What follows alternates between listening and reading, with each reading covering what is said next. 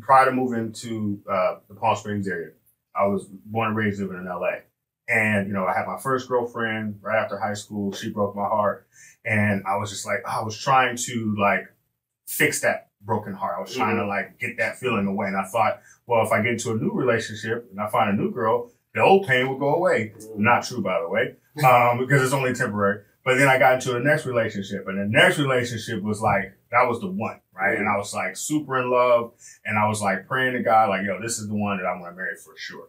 That didn't work out. Then I jumped into another relationship. That didn't work out. And the way she did me at the end was like horrible. So I was like trying to give love a try. Right. And I was really like, you know, God, come on now. Like, you can't be, I just want to love someone. Right. I just want someone to love me. I want to love somebody.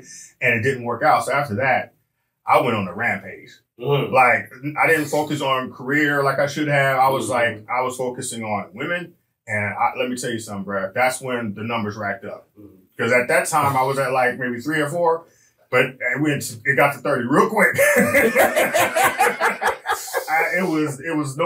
Nobody was safe, bro. Nobody was safe. Turn into the Terminator. Look at all the Sarah Connors out there. All the Sarah Connors. It was come with me if you want to get riz. Get to the chopper. Go, run. You turned into the Predator. You know what? Get down. Get down here.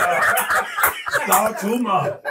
This dude turned into Arnold in multiple movies. The interesting thing is, we were talking about the Terminator, these Arnold Schwarzenegger imitations and everything. The funny thing with me is, I was just like Larry. I became the Terminator. However, you know, you was a Terminator. You wasn't a Terminator. You was popular. He'll find you. That's what he does. That's all he does. You was Orlando Constantine on that. But then, thank goodness, back then I was working at the airport, San Francisco Airport, and I worked for a place. So you was doing international? Yeah, no. I worked for a place called Flying Tigers. So FedEx eventually bought Flying Tigers, but I had flying benefits.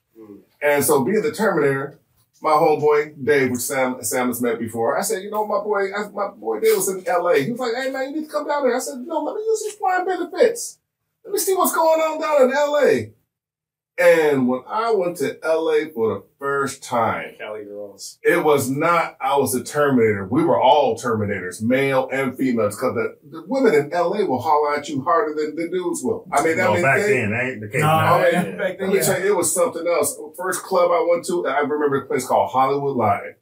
And I saw my first celebrity there, Robert Townsend from back in the day. Some of y'all remember Robert Townsend. But even more important than Robert Townsend's celebrities, I saw the Soul Train dancers at this club. And I said, oh my goodness, do y'all remember that Filipino one from back in the day with the long hair? That's when I saw, and boy, let me tell you, up in LA, the sisters, nationality, they're all beautiful women, and they will holler at you. So then, as a predator, I was giving them what they wanted. So we were both happy. Don't say predator, bro. Not in today's context. Stick with Terminator. Terminator. Like, I know what you meant, but stick with Terminator. We'll stick with Resonator. It was on and popping.